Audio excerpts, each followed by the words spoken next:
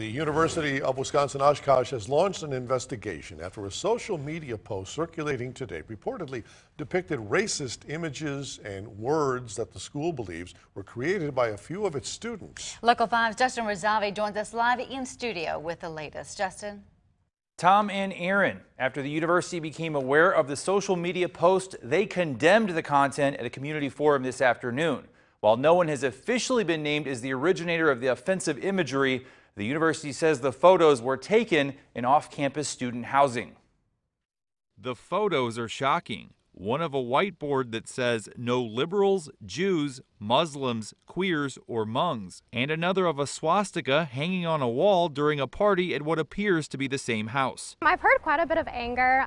Today I was walking through my hall and I heard some girls talking about it, one which I believe was a Hmong student, and she just seemed outraged that this could still be happening in today's society. That's just a horrible thing. While no one has been officially named as being responsible, today a student of the university posted on his Twitter page, "I had nothing to do with what was written on the whiteboard at the house," a message he also sent to me directly. He also told me he wasn't aware of who did write it. The student has since deleted his Twitter account. One former student disagrees, saying she believes that individual and another wrote the messages. I was positive it was them. It's every time they have a party, it's always something like that on their whiteboard, and they always have stuff hanging on their walls, like stuff like that, and they should definitely apologize. This afternoon, University Chancellor Andrew Levitt spoke to students at an on-campus forum, reassuring them that hate messages will not be tolerated at the school. It's heartbreaking. It absolutely is heartbreaking. This is an education, a place of higher learning.